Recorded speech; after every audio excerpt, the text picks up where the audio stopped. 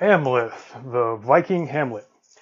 If you ask most people what they think about the character of Hamlet, they'll probably describe an indecisive and almost cowardly figure who's unable to take revenge on his uncle for murdering his father. Most people are, of course, familiar with Shakespeare's Hamlet, a product of Elizabethan England, and Shakespeare's character was a very complicated and nuanced character that explored some of the subtleties of human psychology. But the character didn't originate with Shakespeare, and it didn't originate in Elizabethan England. It's attested in texts that come from the Middle Ages in Denmark, maybe not surprising if you've heard Hamlet referred to as the Dane. The character and the story is not only set in Denmark, but it actually originated in Denmark. The medieval world that this character comes from looks like this. There's the regions of Norway, Sweden, and Denmark, which roughly correspond to the modern nation states, although they're not exactly the same because these nation states don't exist yet. Gotland or Geatland, which is associated both with Beowulf, this is where Beowulf is from, but also mentioned in the saga of Rolf Kraki, which you may have already read. I've separated Britain and Scotland because these are described as different countries in the text. And Iceland up there in the top left, a source of a lot of the Old Norse text that we have, because the Icelanders, despite being a really small population, produced a lot of literature from the Middle Ages. But this text about Amleth actually comes from Denmark. It's one of the few texts that actually doesn't come from Iceland from this time period. It comes from Denmark, and it comes from an author named Saxo Grammaticus, that is Saxo the grammarian. And his larger work is called Gesta Danorum, or History of the Danes. It was written around the year 1208. He began production of it in 1208. And as the title in Latin suggests, this is a work that's in Latin. Although Saxo is Danish, he could speak an old Scandinavian, an old Norse type of language. Everyone in the Middle Ages in Europe who wanted to write for an international audience, wanted to write in the language of scholarship of the church, but also of the academy, would write in Latin. Although this was not the language of the people of this area, obviously. Only a handful of scholars could read this.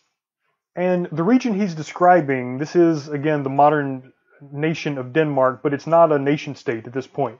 It's a series of kingdoms, with the most prominent kingdom being located at Lera. That's on that island of Zealand in the middle of this enlarged map. Zealand is where the Hrothgar's Hall of Heorot in Beowulf is located. It's where Hlydar, the Hall of Rolf Kraki in the saga of Rolf Kraki, is located. So the king who rules from the central area of Lera on Zealand tends to be the most powerful sea king in Scandinavia. And frequently the other kings, like the kings of the Jutes and Angles and Geats and Swedes, tend to be subordinate to this king, although there's never really the kind of hierarchy that we would see in the Roman Empire, or that we might see later in the age of European empires. This is going to be important in the text about Amleth, because Amleth's father and uncle rule over the Jutes, they rule over Jutland, but they're subordinate to King Rorik in Zealand. Now, unlike most of the authors we've read so far in this class, Saxo is writing a chronicle. He's not setting out to write a work of literature. He's not setting out to write a unified narrative with coherent characters and something like an epic that has something holding all of the individual events or episodes together. He's writing a chronicle, and for our purposes, a chronicle is a record of historical events arranged in chronological order in a list form. With sort of, here's a year, and here's what happened that year, and here's the next year, and here's what happened in that year, rather than a unified narrative. And a good example of an extreme version of a chronicle is the Anglo-Saxon chronicle, which is written over several centuries in the early Middle Ages. It'll have lots of different authors, and they'll write something like, in 860, this is the year that King Ethelbald died, and his body lies at Sherborne. And then 861, Saint Swithin died, who was a bishop. And then in 866, importantly, this is when the Great Heathen Army attacks England. And I chose this segment of the Anglo-Saxon Chronicle in order to highlight this event. This is where this group called the Great Heathen Army, which is led by, as you see down in the 870 entry, led by two guys named Ingvar and Ubba. This is Ubba and Ivar the Boneless, that are sons of Ragnar Lodbrok. This allows us to see that the Anglo-Saxon England and the Scandinavian Norse were very closely connected throughout this time period. This is going to be relevant to our narrative about Amleth. But a chronicle is usually just like this. And this year this happened, this year this happened. There may be something connecting several of these years, but from beginning to end, there's no consistent narrative. The completely different characters come and go, and there's no beginning, middle, and end. It's just one thing after another.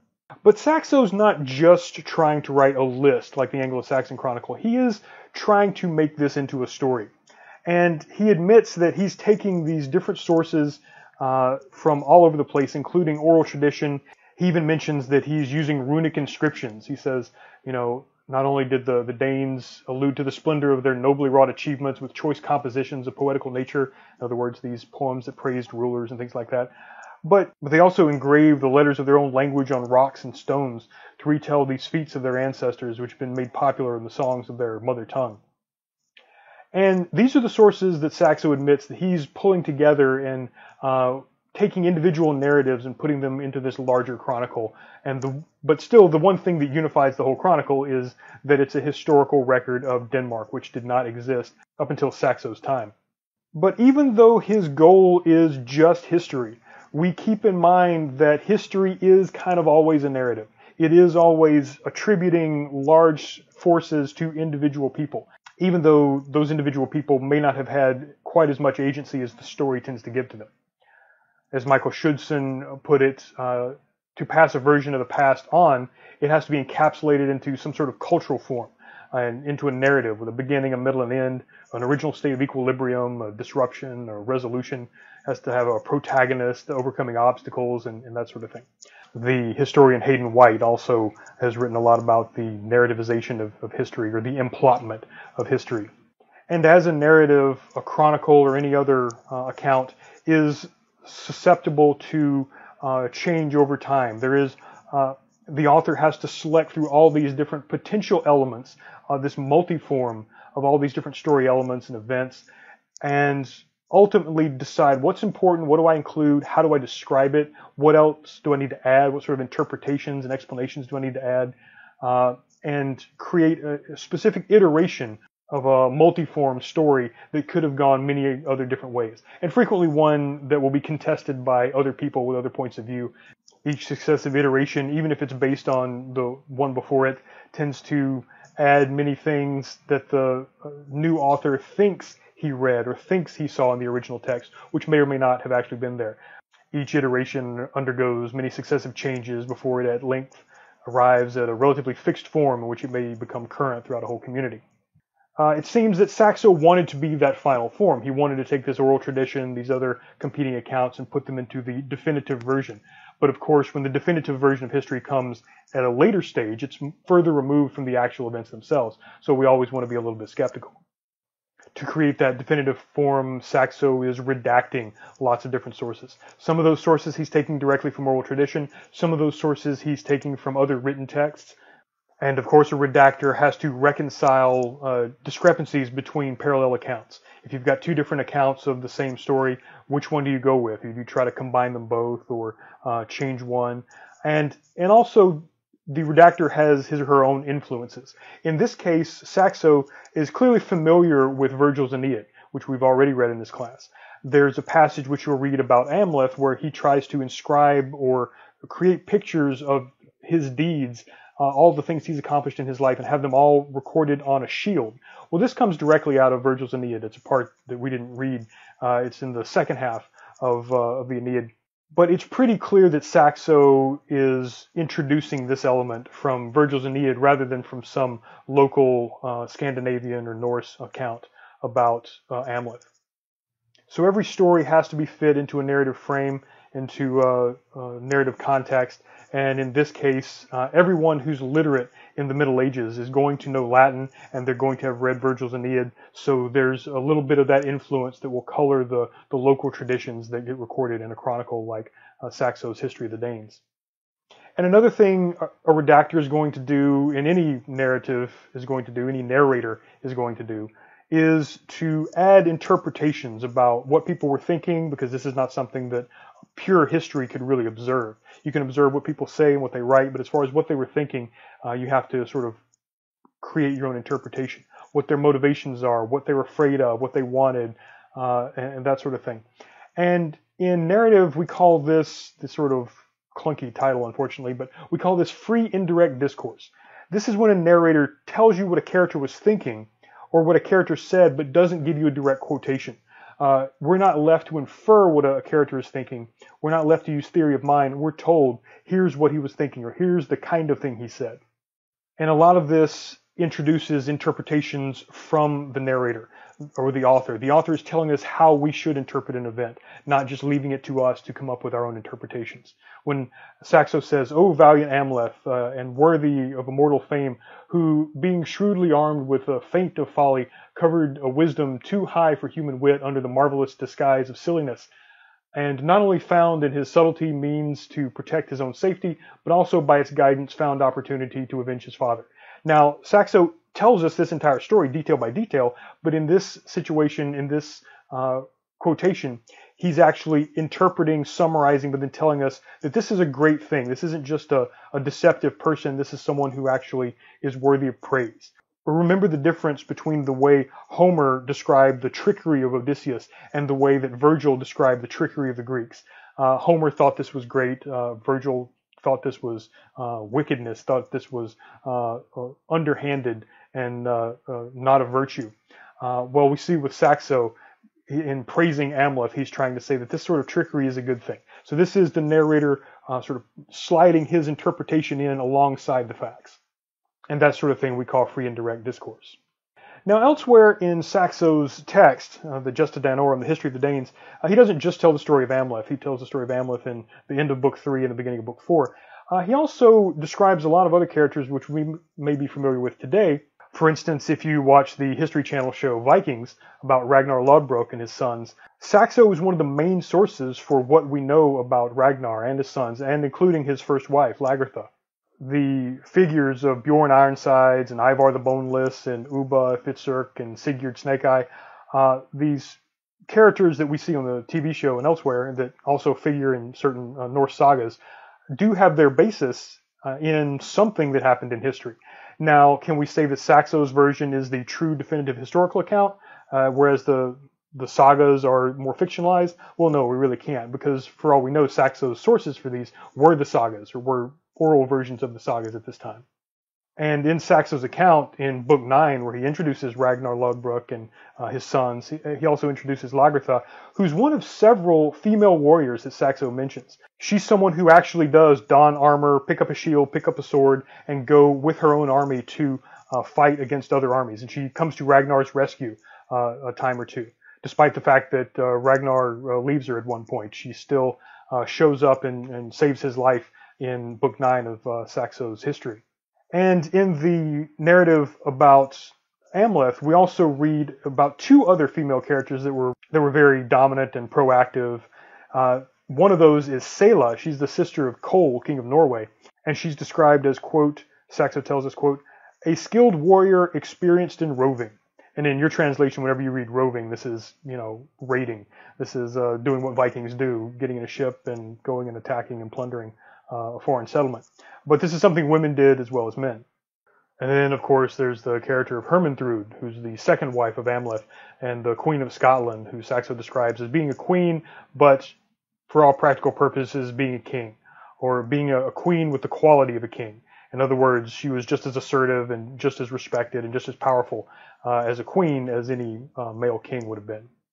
Saxo also describes another familiar character. If you've already read the saga of Rolf Kraki, Rolf shows up again in Saxo's history, as well as references to Lydar, the capital, which is Rolf Kraki's capital, but also Hrothgar's capital in Beowulf. And Saxo relates several stories about the Norse gods with one sort of condition, and that is he employs what's called euhemerism. This comes from the name of a Greek historian who suggested that the gods were really just historical humans that over time, as their legend was told, the narratives added these supernatural qualities to them. And so the gods are actually once human, but people just sort of exaggerated their actual powers to sort of grant them supernatural powers only in the story. That's euhemerism. And Saxo wants to tell stories about Odin and Balder and other Norse gods, but wants to remind us, as he is a Christian chronicler, this is long after the conversion of Denmark to Christianity, he wants to tell these stories, but he wants to sort of distance himself from any other religion. And so he'll tell stories about Odin. He'll say, at that time, there was a man called Odin who was believed throughout Europe, though falsely, to be a god. In other words, I'm going to tell the story about Odin, but he wasn't a god, he was a human. Maybe that he had magical powers or something like that, but he still wasn't a god. He wasn't competition for the Christian god. Now, for the character of Amleth, we know this wasn't a character that Saxo invented, because there in Old Icelandic there are references to a character named Amlothi, which is cognate with Amleth, which meant fool. This name comes to be later used in Old Norse just to mean a fool. And there's a reference in the Prose Edda by the Icelandic poet and author Snorri Sturluson that Snorri is trying to describe some of the poetical references to past mythology that people have sort of forgotten the stories about. He's trying to sort of remind people who may have forgotten the stories that these poetic references refer to. He's trying to explain these stories a little bit, and he says there was a poet named Sniborn who relates this line. They say the 9 sea brides turn fast the most hostile island mill out beyond the land's edge, they who long ago ground Amlothi's flour. Now, this reference to Amlothi's flour is a description of sand, sand that's on the seashore. And the island mill, the mill that sort of grinds up islands the way a human mill would ground up grain and make it into flour. Well, the ocean is like a mill. Metaphorically, the ocean is the mill of islands, grounds up these islands into flour, and the flour is the sand on the beach. And this connection of this character named Amlothi with this reference to sand as flour is something we see in Amleth. And that lets us know that this is something that has been part of Amleth's story since very early on. He's someone who describes the real world in metaphorical language, in poetic language. And this, in Anglo-Saxon literature, is called a kinning. I'm going to go ahead and introduce this term, even though it's specifically about Anglo-Saxon literature like Beowulf, but it's the kind of thing we see in all Germanic literature, especially Northern Germanic literature. That is, it's a metaphoric or metonymic figure of speech that refers to an object indirectly, usually in the form of a compound word. Like Amlothi's flour is a kinning for sand, or the island mill is a kinning for sea. In other words, Amleth or Amlothi is this characterization of poetry as something mistaken for foolishness, referring to reality in an oblique way, in an indirect way, an artistic way, in a way that a lot of people will just think is ridiculous or doesn't make any sense, but actually does make sense if you can connect the vehicle with the tenor. There are also other accounts of Amleth or Amlothi that come after Saxo Grammaticus' time, but show the signs that they were also gathered from folk tales, rather than being influenced directly by Saxo. One of these is the Icelandic Amleth saga, which wasn't actually written down until the 17th century, until roughly contemporary with Shakespeare's Hamlet. But it's written down in Iceland, and it seems to be derived from a lot of folk tales. And these folk tales have just enough ties, just enough parallels with Saxo's Amleth and some of these other references that let us know this is part of a continuous character, a continuous story that shows up in different narratives across Northern Europe. This is also a more complete account. It's a whole saga. And if you're interested in that, I'll put a link to that in the YouTube description. And I'll mention briefly that there are parallels outside of Scandinavia with the Amleth story.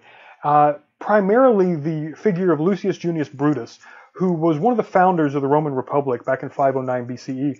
He killed his uncle, the last Roman tyrant, Lucius Tarquinius Priscus. And one of the ways he was able to plot against this really powerful tyrant, his uncle, was to pretend to be foolish, to pretend to be stupid. And that's what the name Brutus means, Lucius Junius the stupid. But he was just pretending so that he could escape being caught before he was actually able to kill this tyrant. And by killing this tyrant, he then, he and his other co-founders of the Roman Republic were able to free up the Republic itself to be something that was actually sort of ruled by the Senate rather than by a single individual. Now, to what extent was the earlier story of Amleth or Amleth influenced by this Roman Brutus? We don't know. But we can be pretty certain that Saxo at least knew of the Roman Brutus story because he was fluent in Latin and would have been educated with Latin history. Still, it's highly unlikely that he could have just made up the Amleth story from this, not to mention the fact that there are these other references to this poetical character who's mistaken for a fool. So in Saxo's character of Amleth, we have this coalescing of a character who's a poet who can use metaphor and indirect references to describe reality in a way that other people just think is foolish. It's someone who is able to then use this, the fact that other people underestimate him, to right a wrong, that is, the murder of his father by his uncle. And it's this character that will eventually show up as Shakespeare's Hamlet, although, as we're going to see, there are some clear and obvious differences. But he says of the character of Amleth says of his strategy that it is better to choose the garb of dullness, that is, of foolishness or stupidity, than of sense, and to borrow some protection from a show of utter frenzy. Yet the passion to avenge my father still burns in my heart, but I'm watching the chances, I await the fitting hour. There is a place for all things. Against so merciless and dark a spirit must be used the deeper devices of the mind. And that's the theme of the character. It doesn't seem like there's much going on in his head, but there really is. There's a lot more than any of these other characters realize. But although he was pulling off this deception, he didn't want to be known as a liar. As Saxo tells us, he was loath to be thought prone to lying about any matter. In other words, he didn't want to be known as someone who could lie or wanted to lie. And accordingly, he mingled craft and candor, that is, guile or trickiness, as well as secrecy, in such a way that though his words did not lack truth, yet there was nothing to betoken the truth and betray how far his keenness went. In other words, he wasn't lying, but the words weren't so obvious that they would give away how intelligent he was and that he was up to something and that he was planning revenge. And so this is a kind of irony. And that word irony has lots of different meanings. You probably learned several in your high school English classes. That there was situational irony where the audience knew something that the character didn't, dramatic irony or tragic irony. There's also structural irony where maybe the narrator doesn't know something that the audience really understands, or something about the structure is sort of set up to be so that the words mean something other than what we actually read. But what Amleth is using here is verbal irony. We can define that as speech that has a meaning other than the obvious meaning. But irony is not just lying. Verbal irony takes us back closest to the original Greek sense of irony. And the word irony comes from originally this word eroneia, which means dissembling. Not exactly lying, but doing something that people will draw an idea from that's not very accurate. And there was a character called the Iron in a lot of Greek comedy especially, that was a very intelligent character, but a character that was in a weaker position than a stronger character, which was called the Alazon. But the Iron was able to misrepresent himself, even though in a position of weakness, until he was able to overcome the stronger opponent, who was a bit slow-witted, or who just didn't have to think very much. A character who's strong, who has power over others, doesn't have to be that intelligent to get his own way most of the time. But a character who's weak or in a weaker position has to think ahead and has to come in under the radar, not be recognized as a threat until he's able to take power for himself. And Hamlet is very much this type of character. He's in a weaker position and he's much more intelligent than the person in power, but he can't show that. He has to come across as a bit slow-witted. And I want to digress for just a second to talk about another element of irony. You may have heard the joke about a panda. So in this joke, a fellow is sitting in a truck stop cafe in California having lunch when suddenly a giant panda walks in and orders a burger with fries and a chocolate milkshake. The panda sits down, eats the food, then stands up, shoots several of the other customers, and runs out the door. The guy's astonished, but the waiter seems completely undisturbed. "What the hell is going on?" the customer asks. "Oh, well, there's nothing surprising about that," says the waiter. "Just look it up in the dictionary under panda." So the guy goes to the library, takes out a dictionary, and looks up panda, a big furry black and white animal that lives in the rainforest of China. It eats, shoots, and leaves. This joke is used by the neuroscientist Vilnor Ramachandran to illustrate something that happens in humor.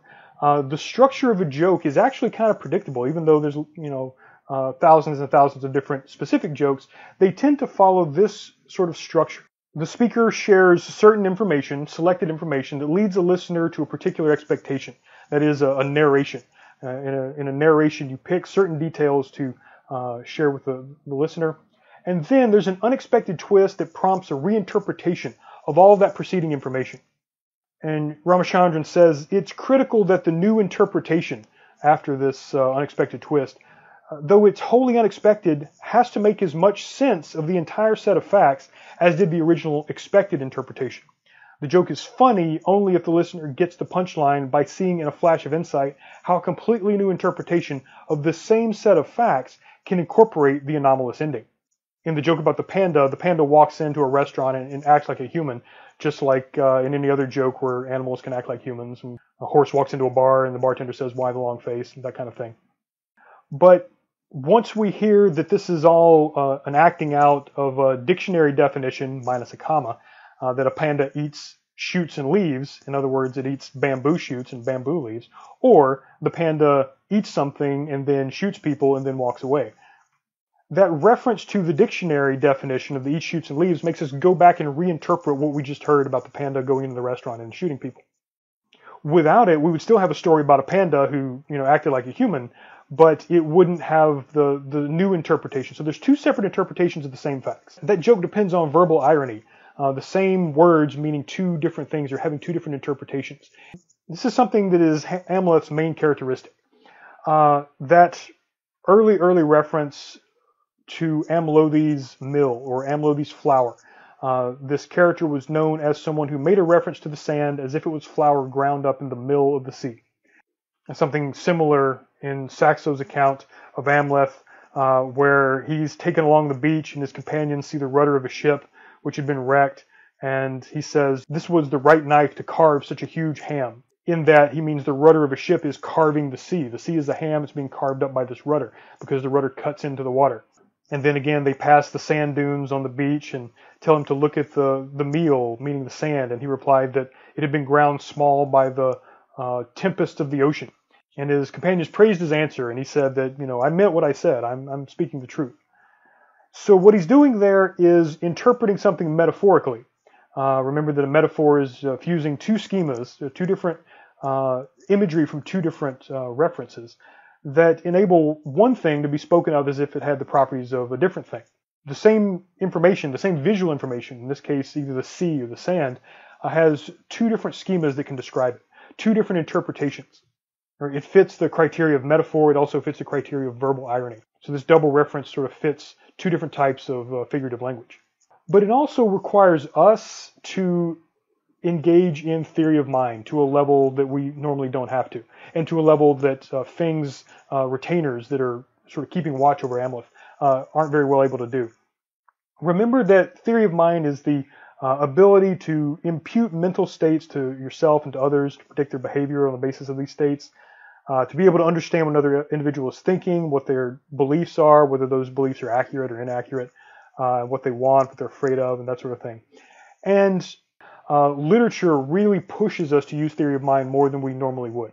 The situations presented in literary fiction, because they disrupt our expectations, because they defamiliarize us, they require us to draw on more flexible and interpretive resources to infer the feelings and thoughts of the characters. We have to use theory of mind more in fiction, usually, than we do in reality. So think of us as compared to Amleth's companions. They hear him say one thing and they just assume he means exactly what he says. We realize that what he says is not alone what he thinks, that it is an oblique reference, an indirect reference, a metaphor or verbal irony, that he's actually thinking something slightly different than the most obvious interpretation of what he says. And this game of theory of mind is something that Saxo, as an author, as a narrator, kind of sells us short on, precisely because he uses so much free and direct discourse. When he tells us Amleth said this, but he was really thinking this, he kind of undermines the joke. It's kind of like somebody that tells a joke but gives away the punchline too soon. And this is something that's going to be really relevant when we compare Amleth in Saxo to Hamlet in Shakespeare. How much work we as a reader or as an audience have to do. We actually don't have to do that much work in Saxo because he will tell us, notice the double meanings of what Amleth just said, whereas Shakespeare won't do that. There is no narrator in a play, or at least in Shakespeare's play, Hamlet, so we have to not fall for the simple interpretation, the easy, the obvious interpretation. Okay, let's take a quick look at our characters here. Always, in your notebook, always keep a character list as you're reading a text like this. It's easy to get confused about who's actually king in Denmark at this point, because we have a reference to Rorik, the High King, at Lara. But remember that Lara is on the island of Zealand, and that's the sort of really central, powerful capital, where the main king there will have sort of subordinate kings in other territories. And some of those subordinate kings are Horwendel or Orvindel, and depending on your translation, it may be Orvindel or Horwendel. And this is a character that shows up a lot in Old Norse literature. But he has a brother named Fing, and they're both given sort of governorship over Jutland, the peninsula. So they're still subject to Rorik, the king of Denmark, but they each have their own territory that they rule over. And Orvindel or Horwendel is a sort of heroic character, and he goes off to fight Cole, the king of Norway. They have a duel, and in that duel they agree to pay each other wargild. You know, whoever kills the other will then pay his survivors a certain amount of money. That's going to become very important later. But despite his successes raiding and the successes in battle, Horwendel is eventually murdered by his brother Fing, and Horwendel's wife, Gerutha, then marries Fing. But before this happens, they've already given birth to Amleth. So Amleth is the son of Horwendel and Gerutha. He's the nephew of Fing. He has an unnamed foster brother that's going to help him out when other people are trying to trap him. One of the ways people try to trap him is they set him up with this girl and they see if he wants to sleep with her. She's not given a name either. We're just going to refer to her as Amleth's lover. But they were childhood friends. That becomes important because that's why she doesn't betray him. There is a friend of Fing who's unnamed, but he goes to try to spy on Amleth while Amleth is talking to his mother, Gerutha. There's the king of Britain. There are two retainers or two thanes or two henchmen of Fing that are sent with Amleth to the king of Britain. There's the daughter of the king of Britain who Amleth marries. There's Hermantrude or Hermantruda, who is Amleth's second wife, despite the fact that he remains married to the princess of Britain. And then eventually there's the son of Rorik named Viglek, who is the one who eventually kills Amleth.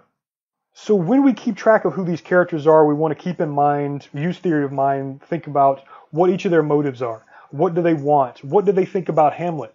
More importantly, how do they interpret the things that Amleth says? So in several of these descriptions where Amleth will say something to usually Fing's retainers, Fing's henchmen, the ones that are keeping an eye on him to make sure that he's not plotting revenge for the murder of his father, they're looking to make sure he's really insane and not just pretending. But at the same time, he wants to say something that's true from a certain point of view, under a certain interpretation. So there's a real game. For the narrative to work, we have to see these other characters misinterpreting his words.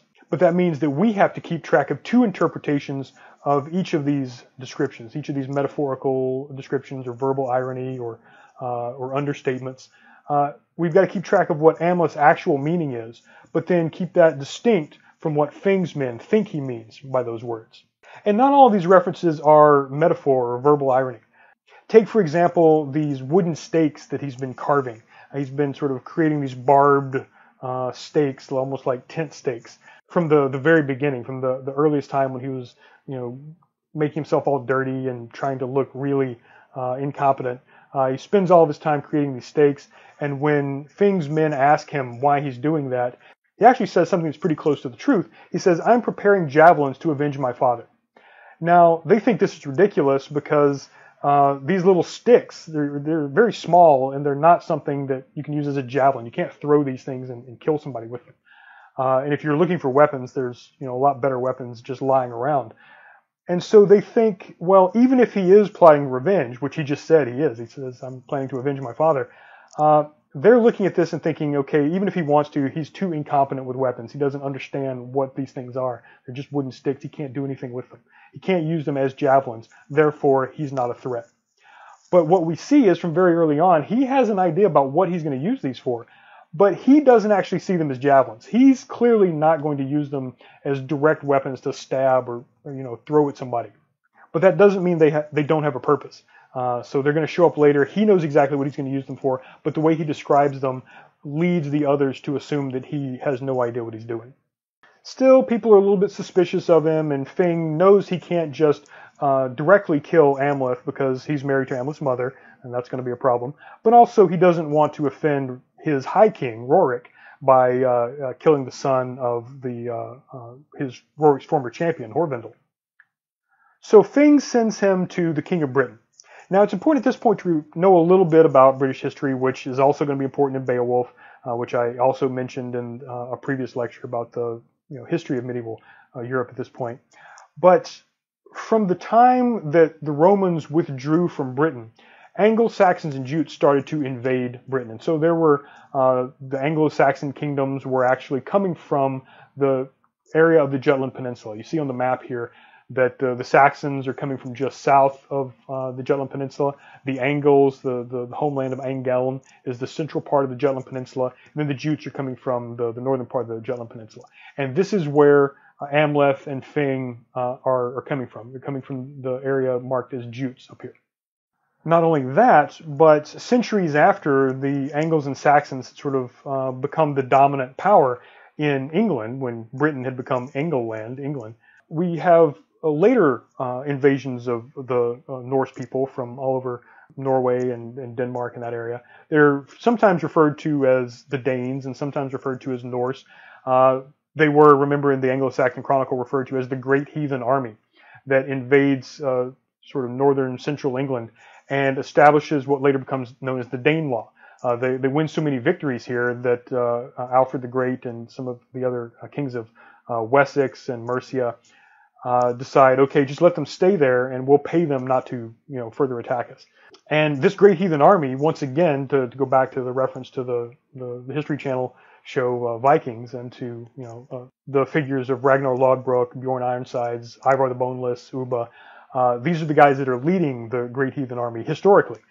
So does that mean that Fing is sending Amleth to Ragnar Lodbrok or Ivar or somebody like that? Well, no. We don't know that Saxo really knows any specific king that he may have in mind at this point, but it's important that we think of England as not disconnected from the Norse world. For much of its history, especially in the early Middle Ages, England was, for all practical purposes, a Scandinavian kingdom, right up until the Norman Conquest. In the early part of the, a few decades before the Norman Conquest, a king named Canute, or Canute the Great, was king of Denmark, but he also ruled over Norway and England as the primary king. We don't want to think of England as being too distinct from the area that Saxo is writing about. And when Fing sends Amleth and his two retainers to the king of Britain, he also sends with him this stick, and a lot of really important sticks in this story. But rather than just tell his two henchmen, deliver this message to the king of Britain, he sends a secret message. And the way he does this is by carving runes on a stick. And the word rune actually means secret. So if you want to keep something secret, you carve it in these letters that almost nobody can read, but Fing can read it and carve it, and he knows the king of Britain can do the same thing. And in Saxo's time, runes aren't used very much anymore, but he still remembers what they are, but he takes it upon himself to describe to his reader what exactly this is. He says that two of Fing's retainers set out with Amleth bearing a letter engraved on wood. And at one time, this was a familiar kind of writing material. And we know from archaeological finds like this one that these sorts of messages were frequently carved on wood. In fact, the runes, the reason they're so sort of stick-like rather than having more curves is because they were designed to be able to be carved on wood before ink and parchment were widely available. What Fing didn't count on, though, was that Amleth could also read runes, and he could carve these runes. And while they're on the ship headed for Britain, Amleth finds this rune staff and then scrapes off all the runes that are on there, carves on his own runes, and says, kill these two retainers, and meanwhile give Amleth in marriage to your daughter. And the king of Britain does this. Well, clearly there's this bond. There's the king of Britain and Fing actually have history together, and they're close friends. So this is something that Fing thought he could get the King of Britain to do without facing the consequences of killing his own nephew and stepson. Now, once again, Amleth is playing with interpretations. He actually carved those runes that said, kill these two retainers, but he wants to keep up the pretense that it was actually Fing that did that. So he acts as if he has been wounded personally, that these were his men, and now that they've been killed, the King of Britain has to pay wargild. Now, wargild is an Old English term that just literally means mangold. In the Germanic world, in the Old Norse world, and Old English world, there were constant blood feuds. One person would insult another, and that second person would kill the first person. Well, killing somebody just then means that their next of kin or their closest friends then are going to get revenge on you. And then, if they kill you, then your friends are going to get revenge on them. It's just going to go back and forth. So one of the ways that the Anglo-Saxons and Norse came up with to keep this sort of, blood feud from going on forever was the principle of giving gold to the survivors of somebody after you kill them. And it doesn't matter why you kill them, even if they really deserved it or whatever. But there is this custom of paying gold in order to replace the men that you killed. And you have a description of this all the way back at the beginning of this Amleth episode. Before Amleth is born, his father Horvindal goes to war with King Cole of Norway. And they describe to each other before they fight this duel, they agree that whoever is the victor and kills the other one will then pay a certain amount of wargild to the deceased's survivors. And they say that, this is a good practice. This is something that good people do. The man who pays the rightful dues over his dead enemy wins the goodwill of the survivor. Well, I don't know about that. And frequently we have, in old Icelandic family sagas where this is ongoing feud, we have someone refuse to accept wargild. But the thing is, if you accept wargild, if somebody kills a friend of yours or a family member and you take gold from them, you give up your right to then go get revenge. The gold is supposed to sort of buy away the revenge. And Amleth demands this, but he doesn't make it obvious. He melts this gold down and puts them into these hollowed out sticks. And he does this so that later, when people ask him, what happened to your two friends? They don't know that the King of Britain has killed these two guys, much less why, much less that the runes were changed to fool the King of Britain into killing them. But this gives Amleth the opportunity to say something else crazy, which is to hold up these two sticks and go, here are these two friends. Here are my two friends. Well, it was a custom frequently to, if someone was going to refuse wargild, they would say, I refuse to carry my brother around in my purse. In other words, my brother has been replaced by the gold I've been giving as wargild by the person who killed him, but I'm not going to carry him around as gold. I'm going to refuse that, and I'm going to get blood vengeance for the murder of my brother. So by referring to the sticks as if they were the two retainers, there is a certain truth to that in the way people talk, because this is the wargild. Inside these sticks is the wargild for those two retainers. So again, Amleth isn't actually lying.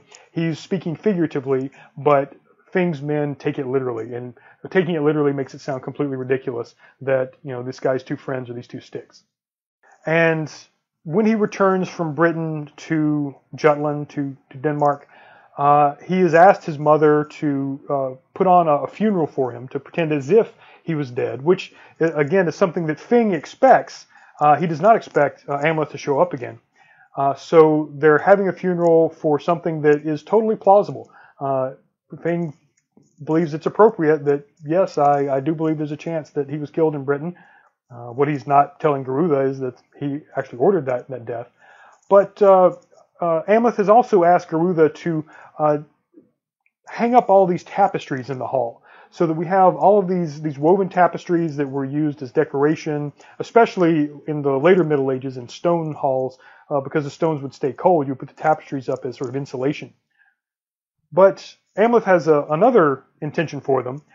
They go along with those quote-unquote javelins that he's been carving, these little sticks, these barbed sticks he's been carving all this time that people thought was a sign of his insanity. He's then going to use these after he gets all of Fing's men drunk, while they're asleep or they're so drunk that they don't know what's going on. He drops all these tapestries on them, and then he runs these stakes through them so that they're all sort of pinned in place, and they can't get free. They don't know what's happening outside of this sort of collapsed tapestry tent that they're trapped under. And that's when Amleth sets the hall on fire. he's not going to be able to kill all these guys individually. Even if they're drunk, he'd probably still would only be able to kill a few before the rest realized what was going on enough to defend themselves. But they're drunk and trapped under these tapestries, and the building is burning down around them. They have no idea what's going on until it's too late. Also, because he pretended to sort of accidentally stab himself, people took Amleth's sword away and they replaced it with one that the sword was sort of attached to the sheath so that he couldn't get it out. Well, he switches his sword with Fingi's sword. And when Fing wakes up and Amleth tells him, "Now I'm here to get revenge for my father," he tries to pull the sword out of the sheath and he's still groggy and he can't get the sword out. So Amleth technically is fighting somebody who is armed. Fing actually does have a sword. It's just he can't get the sword out of the sheath. So Amleth is able to kill him and still call it a duel, rather than necessarily cold-blooded murder. And he's able to do something that, if we come from the expectation of this version mirroring Shakespeare's Hamlet, we probably didn't expect. We may not have expected that Amleth wins. Amleth actually does get revenge for his father. He kills Fing. He doesn't die in the process. He's not indecisive. All of this acting crazy or acting foolish is all a cover. Everything he does is sort of getting him closer to this actual revenge. So Amleth's vengeance is accomplished. He's still alive to enjoy the fruits of his labor. And there's a whole second half to his story. He returns to Britain, where, remember, he's married the daughter of the King of Britain. But that brings him into the middle of a new conflict. That is that now the King of Britain is in a similar position to the one Amleth had been in previously. The King of Britain, we learn, had actually had a pact with Fing that if one of them was killed, the other would be his avenger. So these were close friends, Fing and the King of Britain. And they had set it up so that one would avenge the other. And now the King of Britain realizes that his son-in-law is the one that he's going to have to kill in order to keep his vow to Fing. So this is very similar. By the divided loyalty is very similar to the one that Amleth had been in previously, when he had to kill his uncle to avenge his father. It's also similar to the bind that Fing had been in when he needed to kill his nephew, Amleth, but he didn't want to do that because it's his nephew, and he would incur the wrath of both his wife and the High King, Rorik. So, like Fing, the King of Britain thinks, "I'll send Hamlet away to someone else who will kill him," and that is the Queen of Scotland, who kills all of her suitors. Well, Amleth agrees to go woo the Queen of Scotland on the King of Britain's behalf, but lo and behold, despite the fact that she's killed all her previous suitors, she actually thinks Amleth is the kind of guy she wants to marry. Now remember, Amleth is still married to the Princess of Britain, the daughter of the King of Britain, and he's able to marry Hermantrude without divorcing his first wife or anything like that. And so he comes back again to Britain, but he knows at this point that the King of Britain is probably setting him up, so he brings an army of Scots along with him. And even though his men are outnumbered at a certain point, he props up the bodies of his own dead soldiers so that from a distance it looks like he still has a huge army. And that eventually allows him to kill the King of Britain. So once again, using deceptiveness that's not a direct lie, using a type of irony, Amleth is able to accomplish what he needs to accomplish and survive the ordeal. It's only then, eventually, when Viglek, the son of Rorik, becomes the High King of Denmark, again, Amleth's sort of over-king, that he begins making trouble for Gerutha back in Denmark, and then Amleth comes back and he's eventually killed in battle with Viglek. So, despite the very different ending, there's enough with the characters and with the individual parts of the Amleth versus Fing plot that we can recognize enough parallels to tie Saxo Grammaticus' story of Amleth with Shakespeare's Hamlet. And this is something I'll come back to when we talk about Shakespeare's Hamlet later in the semester. But we have the sort of ambiguous background characters like the King Rorik in Amleth, and the King of Norway, who's just described as Old Norway in Shakespeare. His son Fortinbras, who's the one who rides in at the end and sort of after Hamlet and everyone is dead, takes over, has some vague similarities to Viglek. But the rest of the characters are actually pretty close, pretty easily recognizable, even a lot of the ones who aren't named. So Orvindel is Old Hamlet. Hamlet's father in Shakespeare is just called Old Hamlet. Fing is Claudius. Fing and Claudius, the names may not be very close, but we recognize them, whereas Garutha is clearly very similar, even in name form, to Gertrude. Amleth is Hamlet. His unnamed foster brother, the one that helps him out of the situation where he was supposed to, where Fing's men were going to test him to see if he would sleep with this young woman. His foster brother sends this little insect with a straw tied to it so that he'll know something's up when it flies past him. That foster brother seems to be his sort of partner in crime. It seems pretty close to Horatio, although Horatio is a much more developed character in Shakespeare. There's also the woman that he goes to sleep with, who actually helps him, actually sleeps with him, but then helps him keep it a secret because they were lifelong friends. This is something we know from some of the hints that we hear from the speech between Hamlet and Ophelia, that they've known each other for a long time. The implication there is that they had been lovers. There's the friend of Fing, who's unnamed, but he's the one who spies on Amleth while Amleth was talking to Garutha. He's in the straw, and Amleth stabs through the straw to kill him, just like Hamlet stabs through the curtain while Polonius is spying on him, speaking to his mother Gertrude. The King of Britain is used for the same purpose. These two retainers, in Shakespeare it's Rosencrantz and Guildenstern, are sent along with Hamlet to the King of Britain, where Claudius is hoping he won't make it back. Now, we don't know whether Hamlet actually set up Rosencrantz and Guildenstern to be killed by the King of Britain, but we hear the line, Rosencrantz and Guildenstern are dead, toward the end. So we have clearly recognizable characters, clearly recognizable plot events, but don't overlook the difference. When you're comparing Shakespeare's play, Hamlet, to Saxo Grammaticus's narrative from the history of the Danes, notice the biggest difference is the way we know what's happening, the way we know what characters are thinking. Saxo has the free indirect discourse. He can just tell us, this is what Amleth was thinking, this is what the young woman that he was with, his lover, his childhood friend, this is what she was thinking, this is why she helped him out, this is why his foster brother helped him out. All of this description of the internal state, of the thoughts of the characters, is something Saxo can just tell us directly. And it's something he does consistently try to explain to us. Maybe explain too much, even though we kind of get, yes, we see the double meaning there. But Saxo insists on sort of giving away the punchline of the joke before he's through telling the joke. He over-explains everything. But when we get to Shakespeare, we're going to have to infer from dialogue everything the characters think. And keeping in mind that especially Hamlet is going to be saying things that he doesn't mean. But even in Shakespeare, we're going to see some of this double meaning. We're going to see verbal irony. We're going to see metaphor. When the other characters don't recognize it, we, the audience, have to recognize it. And I think that's why this is such a good example of the same story, two different narrative forms, but the difference in those narrative forms really, really changes how we see what happens and how we interpret the characters and what they do throughout that narrative.